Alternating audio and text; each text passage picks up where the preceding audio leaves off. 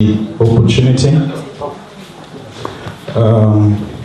Your Excellencies, distinguished guests, ladies and gentlemen, I am delighted to get this opportunity once more to be able to talk about my country. It's a country I love so dearly, and it's a country that's so close to my heart, and when I get the chance or the opportunity to be able to highlight or sell the country, I don't relinquish the chance. So thank you for the opportunity.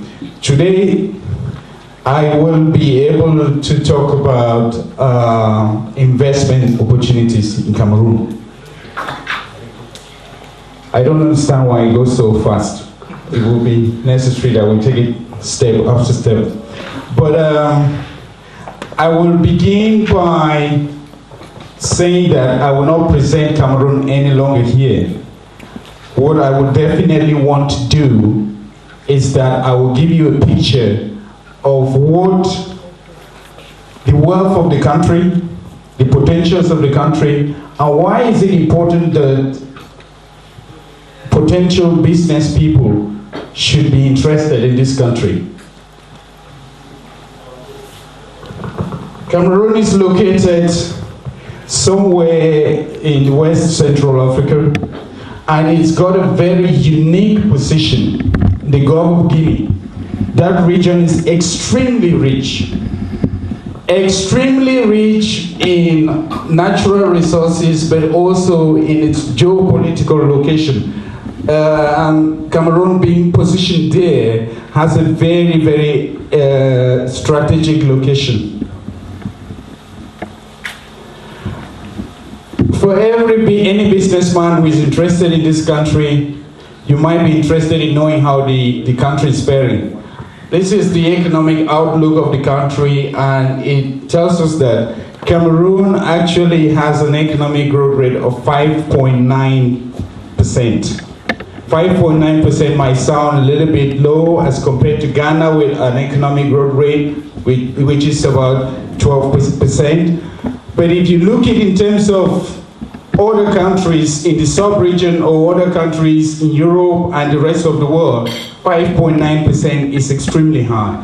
Denmark's economic growth rate at the moment is not up to 4%. So if Cameroon's got an economic growth rate which is close to 6%, it's something, and it's very, very significant.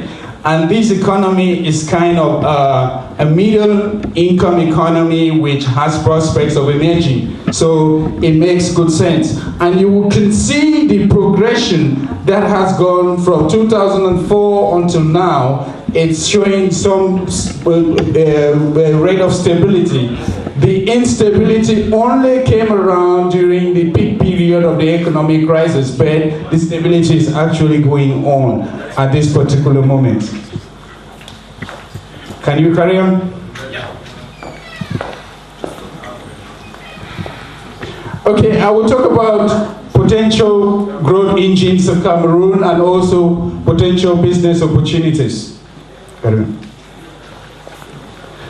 Well, there are several areas that Cameroon's got a competitive business advantage over other countries, and I will be able to enumerate some of those areas. Those areas mainly are in the natural resource areas mainly, but also it's about its location, and it's about the history of the country, and it's about the economic potential of the country. The first is the geographical location. Cameroon is located within a zone that is considered to be a transit zone and gives it a comparative advantage in the Central African sub-region. It shares borders with about 6 different African countries, and based on that, it's got some kind of economic exchange with these countries. It's referred, the economic union is referred to as the CEMAC, and its main partner in the sub-region is Nigeria. That's the biggest partner in the sub-region that Cameroon actually does business with. Well, there is something that is happening in the sub-region right now that is very much of importance to take note of.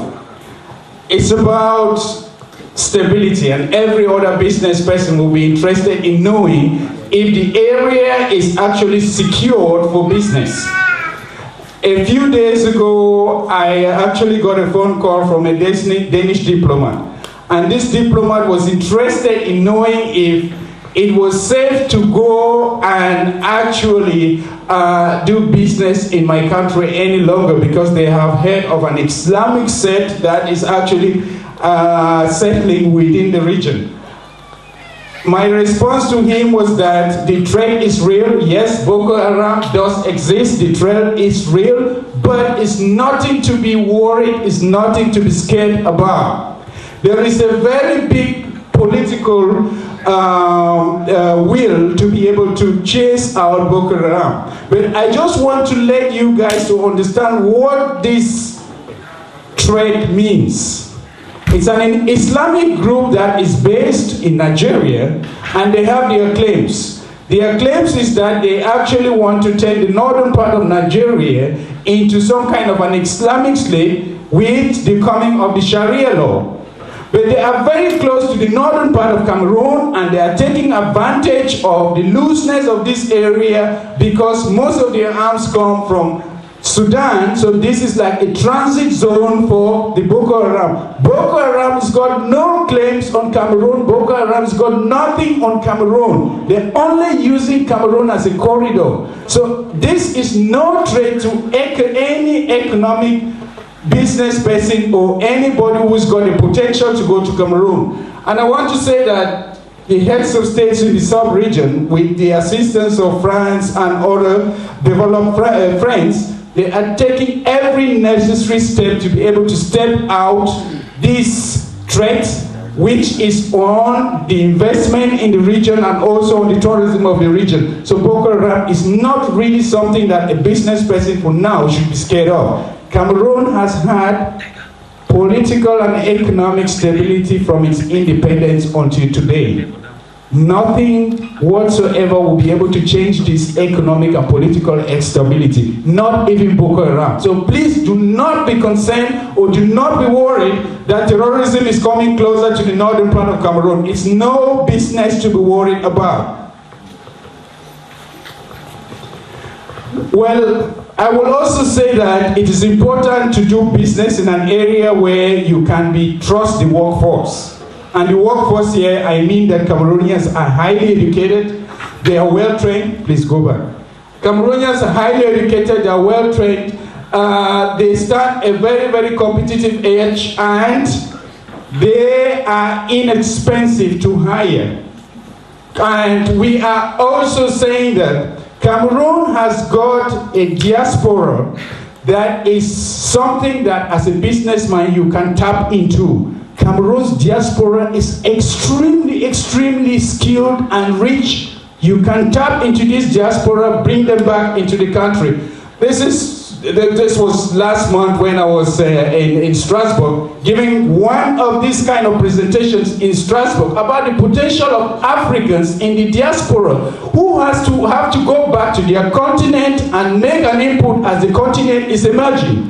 It's us. It's not Europeans going back to Cameroon and making these investments happening. It's the Africans in the diaspora and the Africans who are based in the country who should be able to drive this change, and not someone from outside or expatriate from outside, because we are highly skilled, we are highly educated, and we have the potential to drive change within our given countries. So please, if you want to do business in Cameroon, link up with these young guys who are well trained, well educated in Denmark, in Sweden, and Europe, and in the US or whatsoever.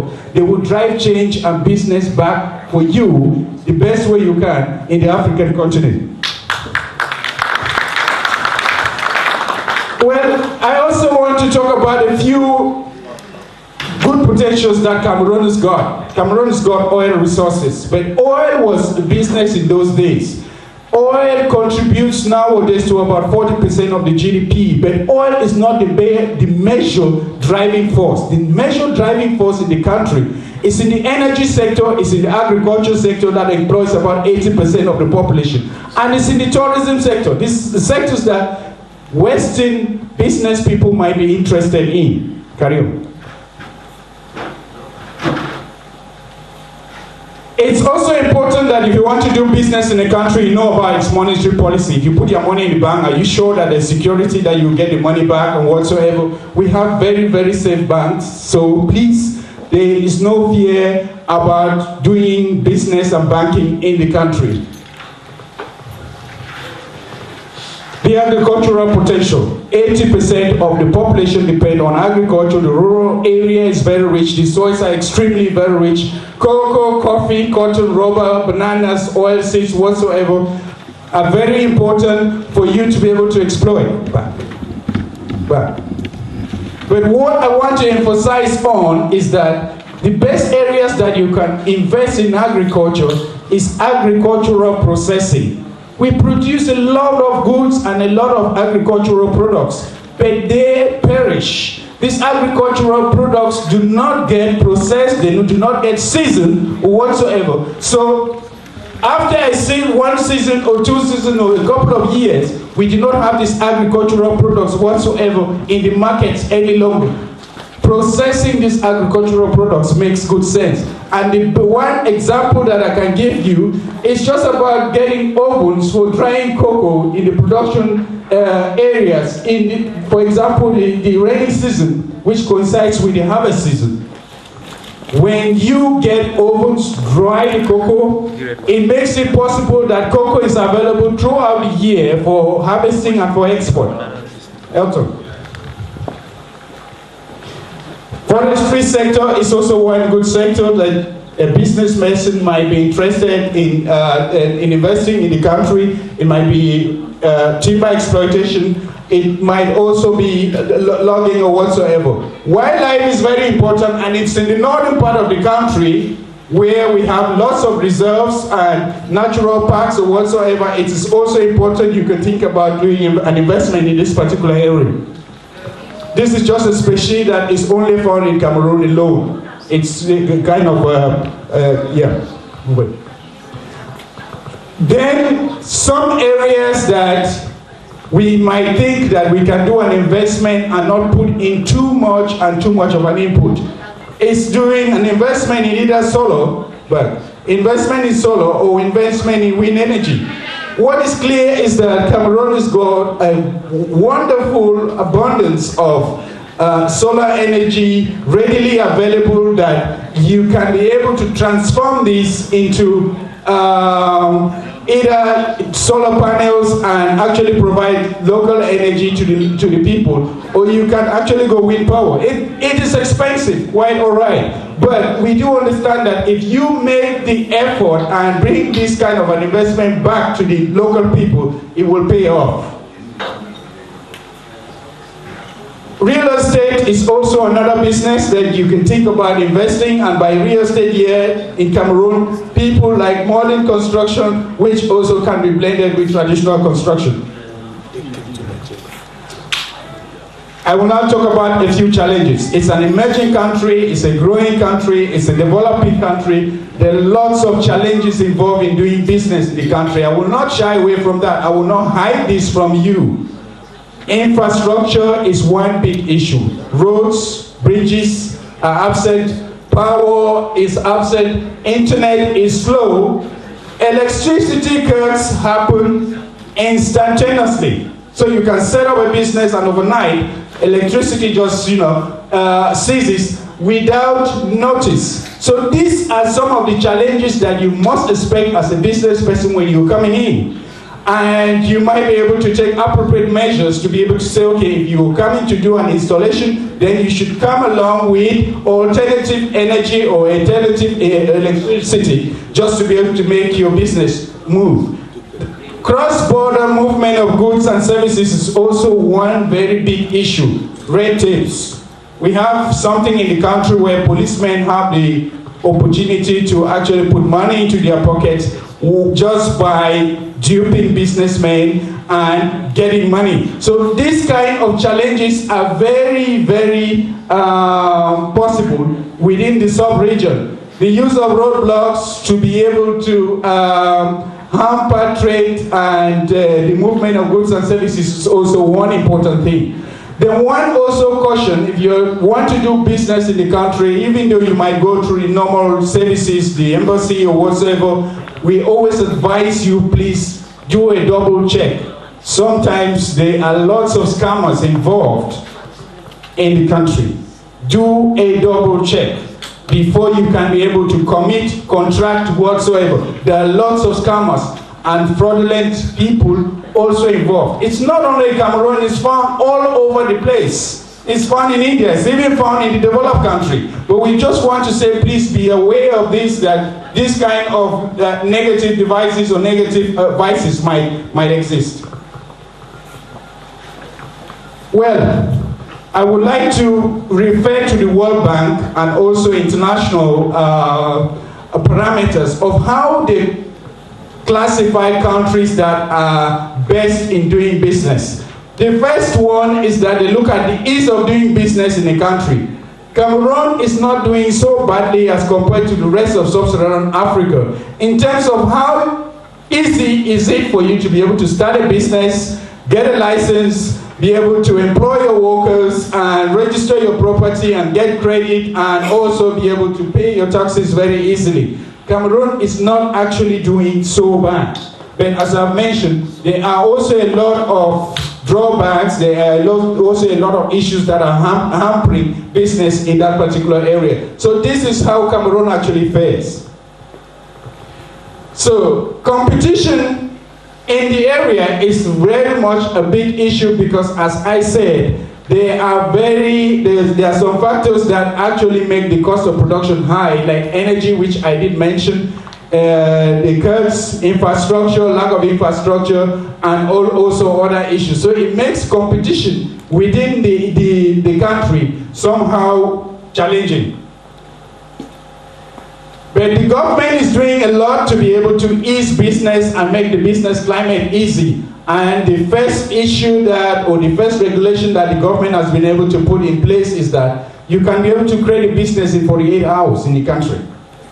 48 hours it's possible for you to create a business in Cameroon. Well, it's possible for someone to say 48 hours in theory, but the government is doing everything possible to be able to make this happen.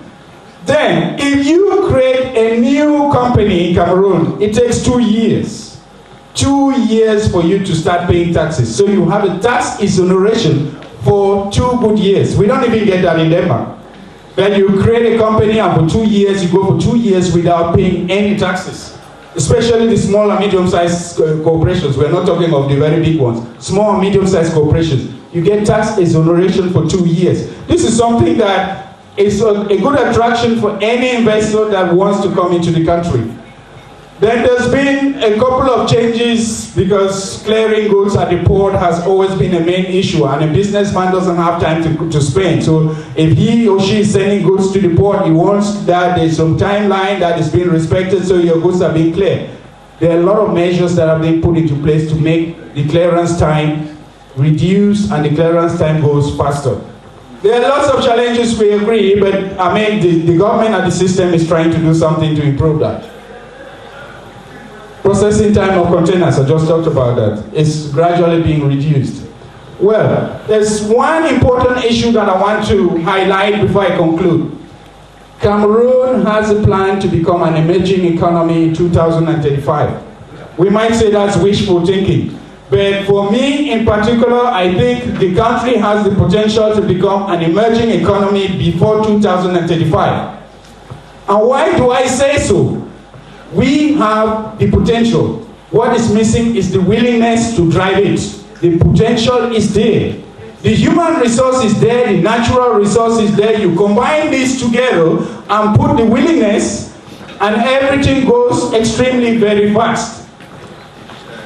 Is the willingness there? That is what we need to see and we need to talk about. Just carry on, please. Well, government has the strong willingness. Last year, I was at the World Bank, and that's the Minister of Finance. He gave a strong keynote at the World Bank talking about the possibility of Cameroon meeting this target by 2035. And I was at the audience, and I went up to him and said, please if you can translate your words into action, then I think that there's no reason whatsoever why Cameroon will not be able to meet this target. And what is the government doing? These are some of the projects that the government is doing right now to be able to make business, facilitate growth, and actually make it possible that they can meet the emergence target of 2035. They're building new seaports. Douala Seaport is very, very congested to be able to manage the cargo that comes into the Douala Seaport, because Douala Seaport serves Central Africa, serves Chad, serves Sudan, serves Niger, and quite a good number of other countries, because most of these countries are landlocked. So the Kribi Deep Seaport is a measure to be able to decongest the Douala Seaport and ease business within the region. Carry on. Electricity is a key issue. So the government has actually been able to develop a new hydroelectric power, which is referred to as the Lompanga. Lompanga has the potential to be able to provide energy and hydroelectricity not only for Cameroon, but for the rest of the neighboring countries of Cameroon. So when this project is complete, the whole issue and problem about electricity cuts and energy shortages will actually be solved somehow. Well, road infrastructure has been a nightmare. Movement from the major city, Yaoundé, to Douala has always been a nightmare. So what the government is actually doing right now is that they are in the process of building a new highway that will be able to link the two major cities, and also to be able to build new train rails that will be able to link the major cities. So these are some of the investment projects that are in place to be able to meet the emergence by 2035. Well, I will close off by saying that if you want to do business in Cameroon, beware of the following. You must know of the following. The first, the formal business culture in Cameroon is that, well, as a businessman, you might be a Danish man, and in Denmark we know people are very, very formal and very, very casual here. I wear jeans and sneakers and go to class. But in Cameroon, if you're going to do business, you have to be in suits to do business. That's the way it is. Otherwise, you come to an office and you have the potential to do business, but people don't even look at you. They treat you second class or last because you are not well dressed. It's just part of the Cameroon. You don't get into any ministry. You don't even get the audience to meet a minister. So it's part of the Cameroon culture. Well, it might be a colonial inheritance or whatsoever, that we adore suits or we adore formal dressing or whatsoever, but please, if you want to do business in Cameroon, get out of your European Danish informality and be formal in Cameroon. The second is that Cameroonians love titles a lot. Mr. President, His Excellency, Doctor, Professor, they like that a lot. If you want to do business in Cameroon and you come to an office and you need a service, if it's a director, don't just walk in and say, Jean, can you help me? Mr. Director Jean, please can you help me? Then you get the service done. This is the ethics of the country. We can't go around it. Definitely, you just cannot be able to go around it. Accept the culture of the people, accept the ethics and the values of the people, and then you will be part of them and you get what you need to get, and then you walk out of the country. When you're back to Denmark or to Europe, you accept your informality. That's the way it is. The third one is that, well, and which is a very bad one, is that Cameroonians don't have any sense for time. No sense for time at all. So, if you are very, very time conscious and if you do not have patience in that country, you will not be able to do business. Even government officials come late to official ceremonies. So, if you're doing business in the country, you've got to be patient. It's unfortunate, but please, this is the reality and we need to say it. Well, also doing business in the country is an issue about personal relationship.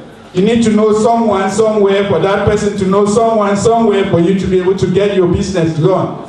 So please don't go do all the paperwork from Denmark and then as you're walking into Cameroon you feel, okay, you are a successful business person. No, it is also important to create a business network partner or somebody from Denmark that you know that will accompany you, take you down and introduce you to someone and it goes. It's networking. And it's not only in Cameroon that's done, even in Denmark it's done. I've got business partners in Denmark. That's the way it's done. So please take this very, very important and very vital. Carry on. I will close up by saying that Cameroon is a country that's got a lot of food, they're food sufficient, and Cameroonians are extremely happy people. Sometimes they can even be too happy in the midst of poverty. So you will come and meet a people that all the time they are very happy, either they're talking about football or they are drinking alcohol or they're talking about some other thing. They are extremely happy people. If you go back to Cameroon to do business, you will always go back there again. Thank you for listening.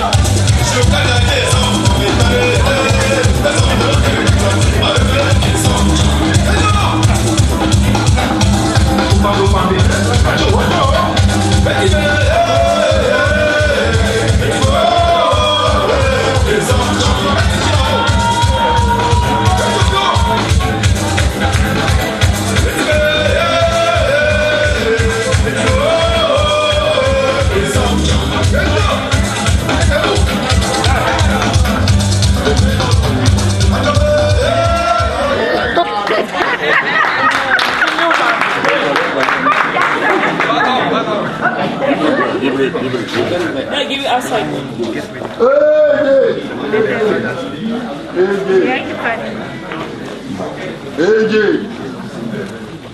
Aku tu beri soji. Kanda soji. Nangu soji.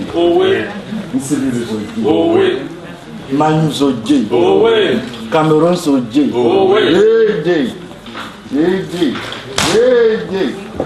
Cap dalbong.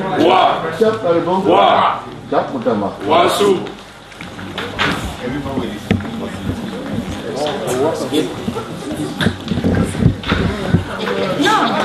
Round of applause, please. Thank you. That was a display from Manyu community in Copenhagen, in Denmark and Sweden. Actually, these guys, some of them are from Sweden and some of them are from Copenhagen. So they have their association here. Hand over this certificate of recognition of their accessible, charitable, humanitarian, patriotic, indispensable conduct of serving the nation abroad, home and abroad, to the president of ACAD. Afro-Scandic. Today I have with me Nikolai Hansen, CEO of Living Energy International. Thank you, Nicholas. Could you tell us a little bit about what you do in your company? Yes, absolutely. We specialize in renewable energy, primarily solar energy. And we bring our solar energy technology to the sub-Saharan markets. Of course, naturally also Cameroon, where we already set up an operation. The technologies we do within solar produce electricity, and they also make battery storage. And we also do things like lighting, street lighting on solar and surveillance based on solar. It's renewable energy. Is it you generate it yourself using biomass? Can you tell us more about this? The renewable energy is generated on the solar panels, and these are the solar panels that we either produce or we install them for it's different size of projects. We either do large projects where we do solar power plants that feed all the electricity into the grid, or we can do smaller systems for buildings where we install these solar panels on the buildings or next to the buildings, so they power the building, and maybe they even store the electricity in large battery packs, so you can have the operation running 24/7 based on the energy from the sun. Do you think this renewable energy using the solar panel, do you think is economical compared to the normal form of generating electricity in Africa? Well, the general form of the general way of generating electricity in Africa is often through diesel generators, and diesel generators are expensive in many ways. First of all, you have the cost of the diesel. You also have the transportation cost often to bring the diesel somewhere. Then what our experience tells us is that some people also tend to borrow some of the diesel.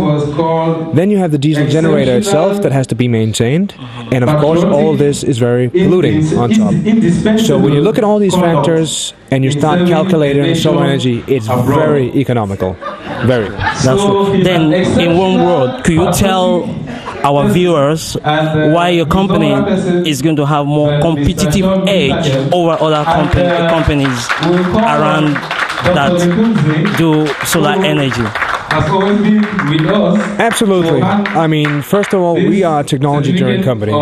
So the technologies we specialize in are state-of-the-art. A lot of the technologies we see being implemented, not just in Cameroon, but in the general African market, are based on not the latest technology, let's put it like number one. Number two is, we don't just go in and do projects in Africa. We also normally set up an operation, so we are cultivating the jobs. We're bringing in jobs, and we're bringing in knowledge. So, state-of-the-art technology, plus job creation, plus knowledge transfer. I think this gives us a very strong edge. Thank you, that's great. Why do you choose Cameroon for your business? Well, as it is with Africa, Africa is about connections. And we are fortunate to have the connections on the right level in Cameroon. So we chose to start up there. Plus Cameroon seemed like a smart option because Cameroon is very stable. and has been stable for many, many years, and that was also important for us.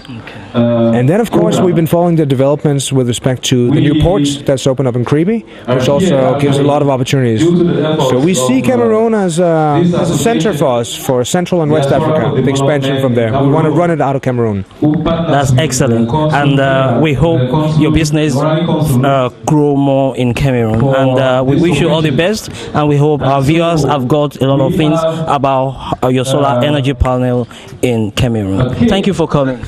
Thank you for your time and for the opportunity. Viewers, this is Samuel for Afroscandic. Today I have Ransom. You're an associate professor at Metropolitan University College. That's great. We've heard about your nice presentation, and that is inspiring. Can you tell our viewers more about opportunities in Cameroon for investors to go to Cameroon?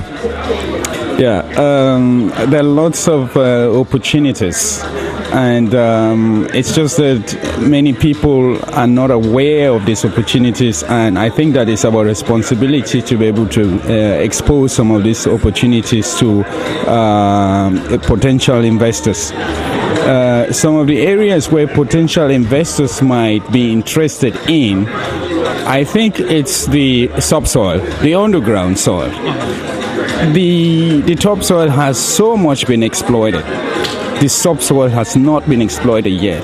And when I talk about the subsoil here, I'm meaning aspects of, underground water, aspects of minerals that are still underground, that are yet to be tapped whatsoever.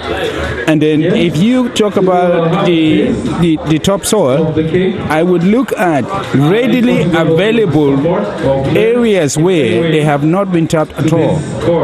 Wind is readily available. We have abundance of sun that is readily available. We can transform this very easily through either wind energy or through solar energy and bring energy readily available to the people, because we need energy to be able to drive the kind of growth that we need in Cameroon right now. If Cameroon is talking about becoming an emerging country in 2035, that growth cannot come about until we get energy. Energy is needed for production, energy is needed for lighting, energy is needed for any other activity or service that has to be undertaken. This is very, very important. Then we're thinking about infrastructure. The country definitely lacks infrastructure, and we do not need heavy investment to go about infrastructure. All the natural material to build infrastructure, road, bridges, or whatsoever is readily available. All what we might import is just the machinery. The local know-how and technology is available because the people are highly skilled, highly trained to be able to build the infrastructure. So I am also saying that as an African, we Africans must be able to drive our investments and to be able to drive our development on our own. We're looking too much abroad. We're looking too much outside. Investors have to come from Denmark. Investors have to come. Nigerians can invest in Cameroon. Chadians can invest in Cameroon. South Africans can invest in Cameroon. So this local regional investment is extremely important than us looking at the old Europeans who are battling with economic crisis and they cannot sustain their own economies, and we think that they will bring magical solutions to the African continent. I didn't dare make that kind of a speech here because this is not the African audience, but if I am talking to an African audience, put a challenge to Africa: invest in your country, invest in your neighbor. Don't look up to Europeans to be able to come do this investment. Excellent, Doctor. And we hope the government of Cameroon will be able to take the necessary step to drive investors from Europe. But before you go, you talked about the subsoil and the topsoil. Then don't you think the Cameroonian need technology from Europe to be able to achieve all these goals? Well, there is something now that they call technology circulation. Technology circulation doesn't necessarily mean that technology can only come from Europe to Cameroon or to Africa. Technology can also come from Cameroon to Europe. This is technology circulation. So I am against that whole aspect or that whole approach where we think Chinese technology technology is the best, American technology is the best, or European technology is the best to be able to do things in Africa. What is clear is that we can be able to develop local technology that is suited to the context of the local situation, and we'll be able to drive our growth and our development. Why? Because the know-how is there. All what is missing is maybe just the fix of machinery and whatsoever. And I think African ingenuity is capable of being able to meet up this challenge. Thank you so much. The last thing I want you to say is the Cameroonian Diaspora, they organize this event. Can you tell one word to encourage them to do more, or what's your comment about what they have organized today? I really commend this initiative, but I should also say that the Cameroonian diaspora is not united. Cameroonian diaspora doesn't speak with one mouth, and sometimes we really don't come out to support an initiative that is taken by a single Cameroonian or one individual. So my plea or my cry is that we should be able to be much more united, show our solidarity, and work forward as one person. This initiative was taken by an individual. An initiative cannot be taken by everybody, but the initiative begins from one person and then is replicated by the rest. So we just need to be more united, more in solidarity, and work with one spirit.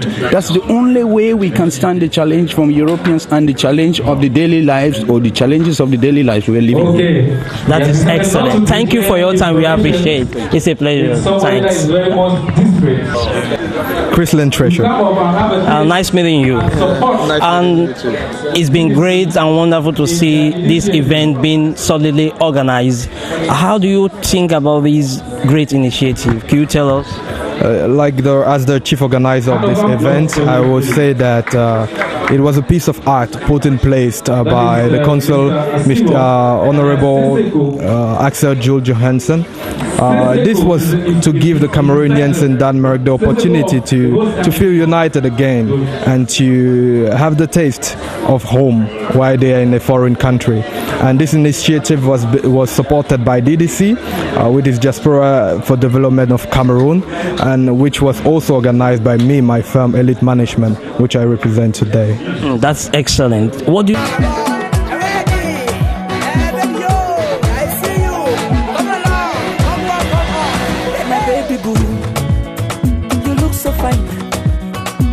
The beauty of a woman there for her backside, and I can see it's true. Cause the way you whine, you make all the boys see it. Them they were like golo hey.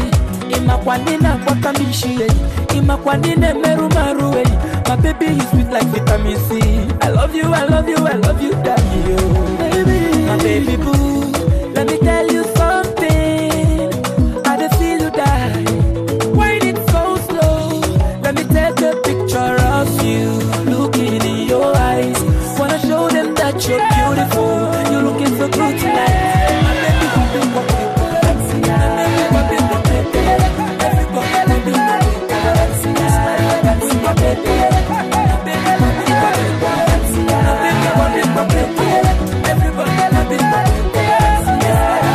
My baby, anywhere she go, anywhere she enter, she dey still dey act away. Make them want to craze. She begin to dance to Pokrikwa.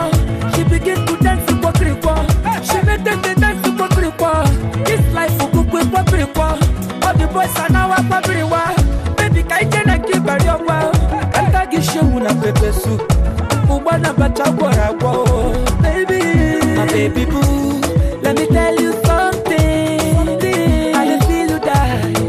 Why it so slow? Let me take a picture of you, looking in your eyes. Wanna show them that you're beautiful. You're looking so good tonight.